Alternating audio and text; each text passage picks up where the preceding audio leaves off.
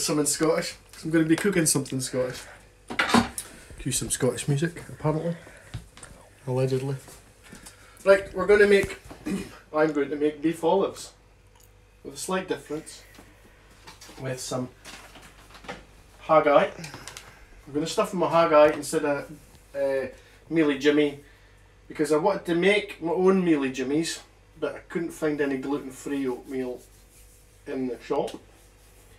So I've got a gluten-free Haggis, and it'll be much the same. This was requested by Greg Anderson. So what you need is some Haggis, peeled, shaved, skinned, gutted, and in a bowl. You'll need 4 slices of top side. Now I've got them fairly thick for a butcher. I've got a few layers of cling film down, a few layers here, and I'll explain this in a minute. So, first thing you need to do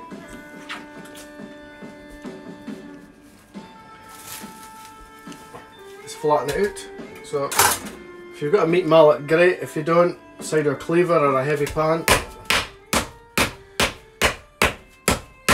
So you flatten this out. I dare say you can come back, because I'm sure none of you want to stand and watch me beat my meat. Right, you're getting 30 of these for being a naughty boy. What the fuck? Hiya! Hiya! My meat doesn't need tendered, thank you. Right. So once your meat is beaten, you should cut your Haggis into 4 slices. Put that to one side. Right, I'm going to do a wee bit of a difference. I'm going to put some bacon in the middle of this.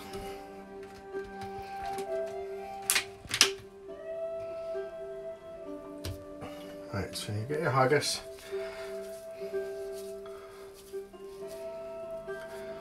Roll it up. I could have, if I'd had a meat mallet, I would have made this thinner, but it's okay. So you tuck in the edges. These are just going to be big bastard beef olives. Right, like that. Put to one side. So do the same again.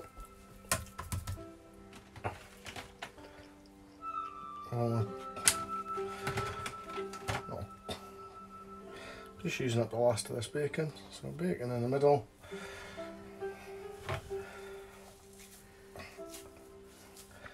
Your haggis. Now I would say you could use vegetarian haggis, but one, it would be utterly pointless, and two, if it's vegetarian, it's not a haggis. Although it is bloody tasty, it's just not haggis. So you tuck the edges in like that. Okay. These are big bloody beef olives, but like that. I'll do the other two and come back.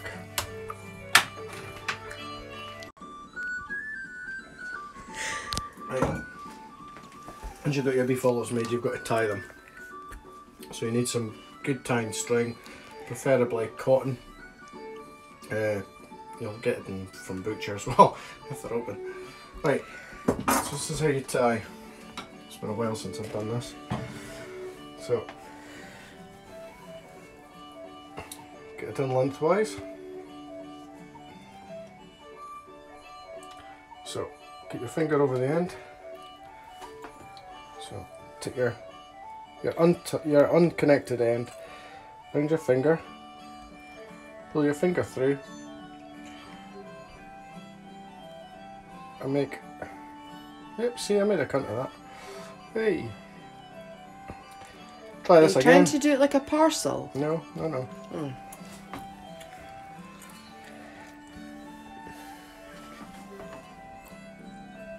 Jesus Christ, see, I'm out of practice. Can I see this properly?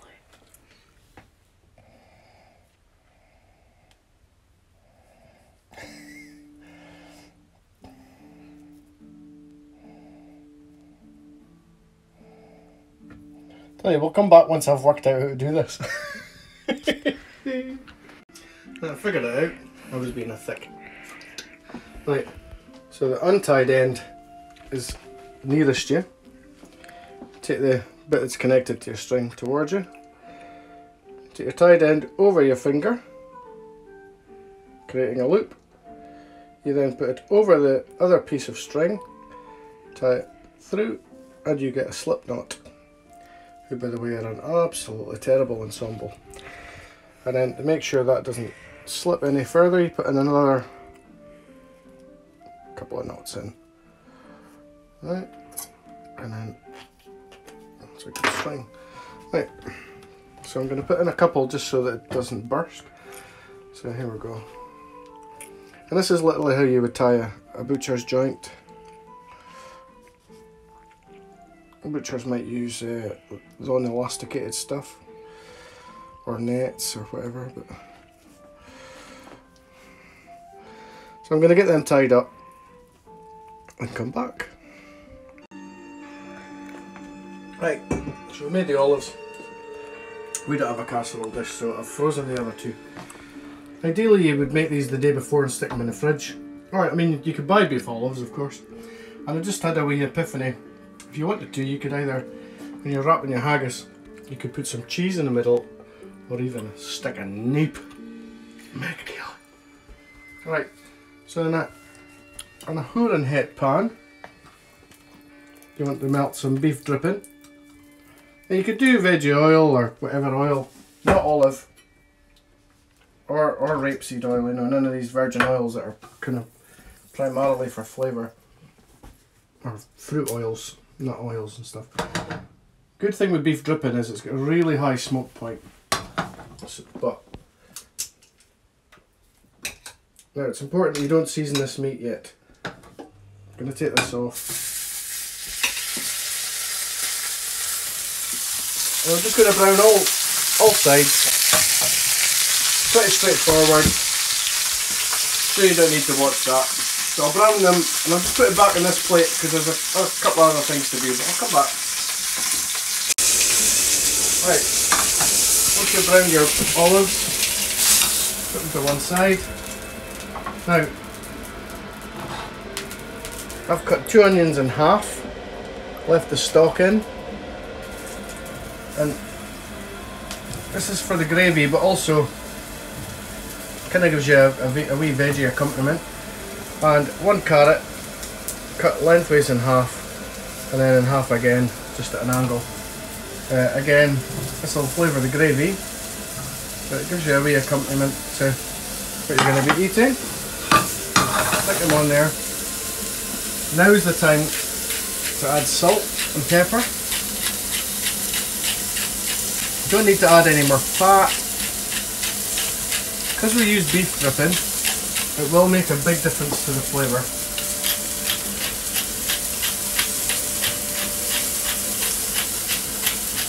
Now you want to get these a nice colour.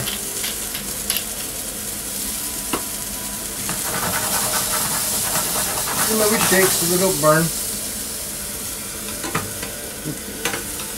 Something like that.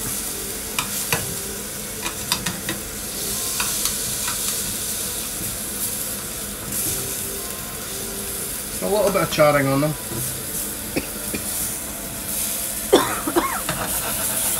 That'll be Kate choking on the pepper. Now, the haggis I had left, I'll explain it to you in a second.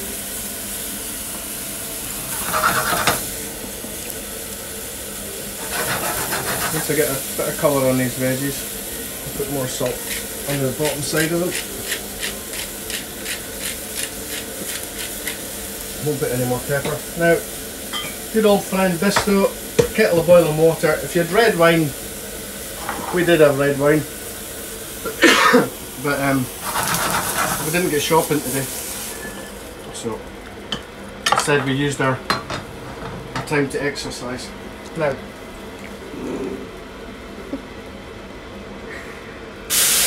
pour the water into the pan.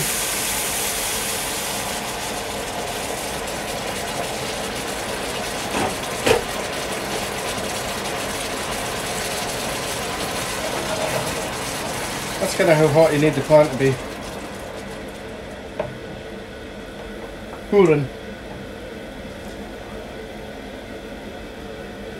Now, the reason I kept the haggis is because the oatmeal in it will help thicken the gravy. Ooh.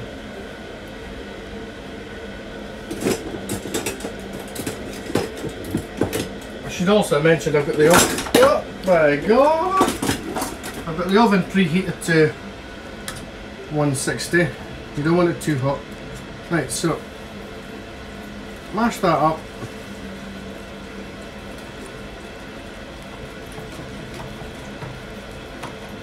Bring it to a boil. Wipe up your mess as you go along, David McIntosh.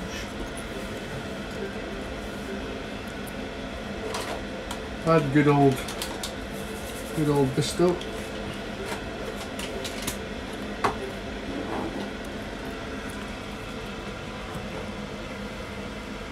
So you make your gravy first. I mean, you can just put them in the water and then take them all out and then thicken your gravy afterwards.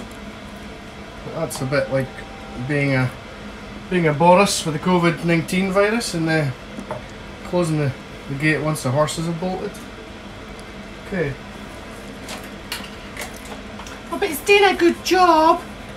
Aye, if he was doing a good job, he would have put us in lockdown fucking weeks ago. Jeremy Corbyn wouldn't have done a better job. Well, maybe he wouldn't have. Maybe he would. You'll never know. It's too fucking late to find out.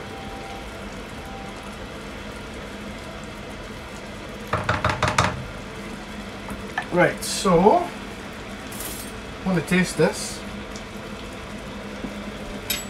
Well, it doesn't taste like shit, so that's good. We're going to take it off the heat.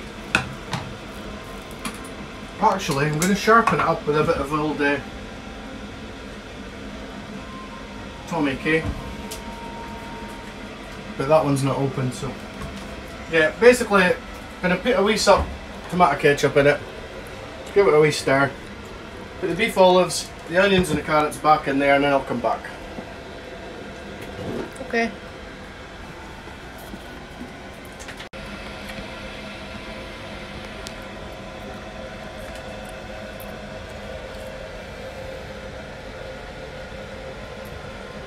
Just get your carrots and onions in there. And I don't even have tin foil, which is annoying, but I'm going to use some excuse me, it's pepper, not coronavirus. I'm going to use some parchment and some string to tie it, but I'm going to tidy up before I do that, so we'll come back. Right, allow that to cool down just so I can touch the sides. So I'm going to make a cartouche.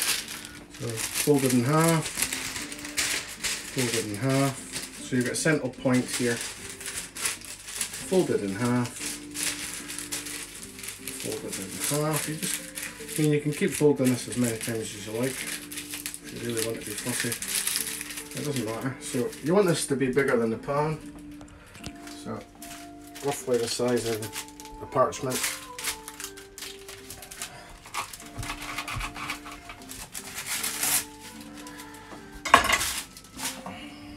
Right.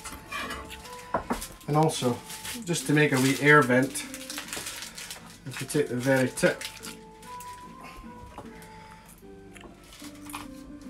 so you get a tiny little hole in it, like that. Scrunch it all up because it just makes it easier to be pliable.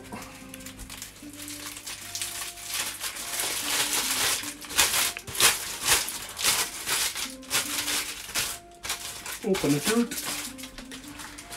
place it around the side of your pan, get your string, tie it on, tie a knot, bring it back up to the heat, stick it in that preheated oven, probably about 2 hours. The bigger ones maybe slightly longer, but simple as that. Right, so when your olives are almost ready, roughly 20 minutes, half an hour before they're ready, dice up some tatties into chunks. I've got a wee pinch of thyme in there, and I'm going to stick a bay leaf in. I'm going to put another wee pinch.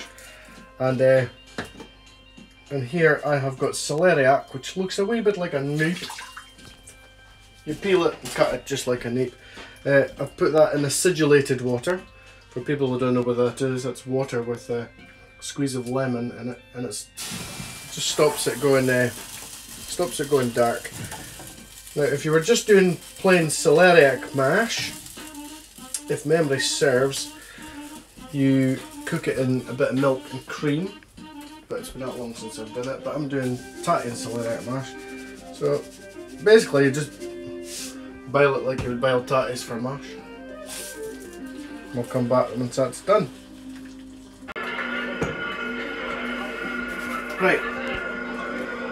Tatties and celeriac I've boiled. I've taken that out of the oven. I'll turn this down. Just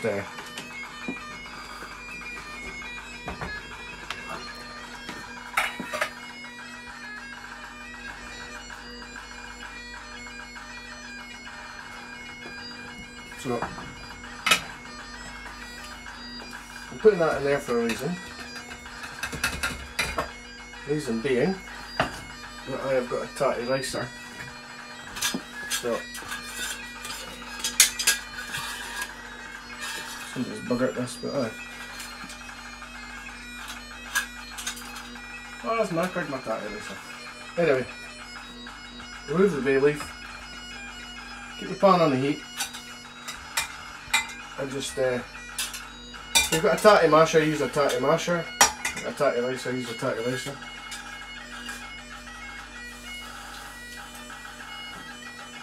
No, it's going to hit me a tatty masher because somebody's buggered my ricer. Oh well, we'll come back once I've chopped him.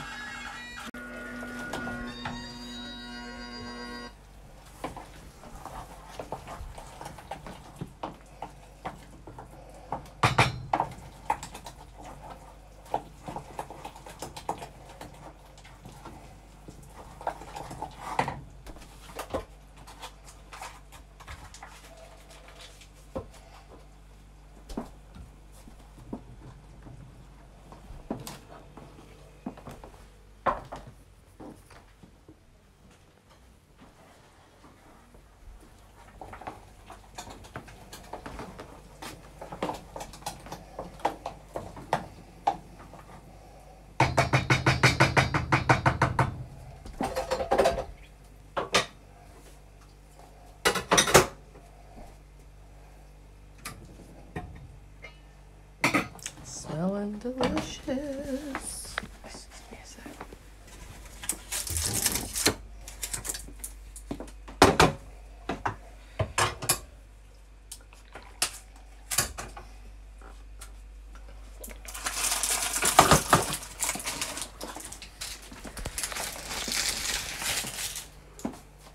Wow. You don't want to film this bit? Just give me a wee second. I just want to be.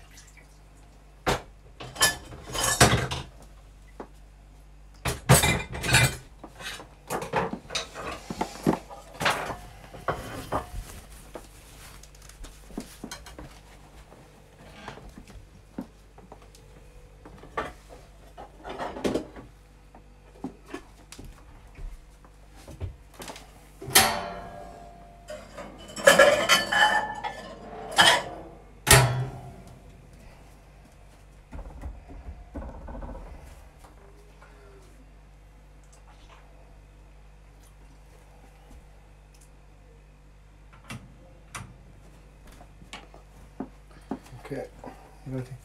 Yeah.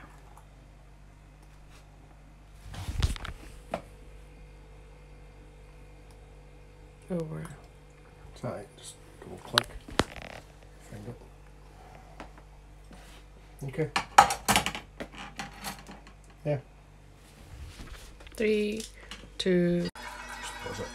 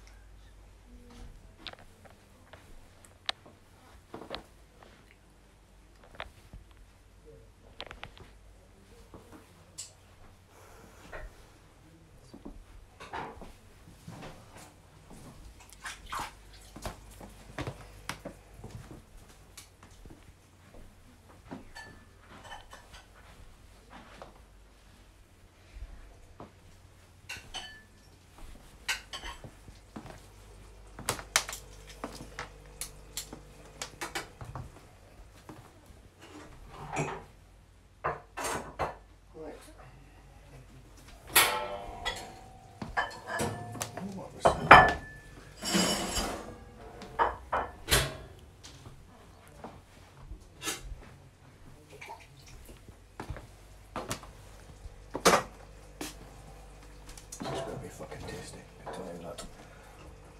Just like most of my stuff. Right. You ready? Mm-hmm. 3, 2, 1.